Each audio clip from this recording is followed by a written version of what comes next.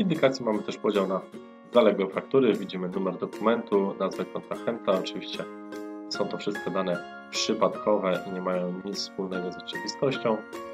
Widzimy także kwoty i terminy, kiedy te faktury powinny zostać zapłacone.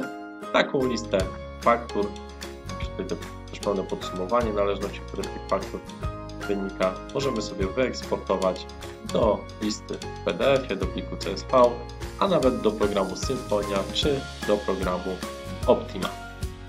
Aby wyświetlić konkretną fakturę, za którą nie otrzymaliśmy płatności, wystarczy, że klikniemy sobie w numer tej faktury i widzimy już cały dokument, który został przesłany do klienta. Możemy sobie także wyświetlić kartę klienta, abyśmy zobaczyli wszystkie informacje, które mamy w naszym CRM-ie, które jego dotyczą.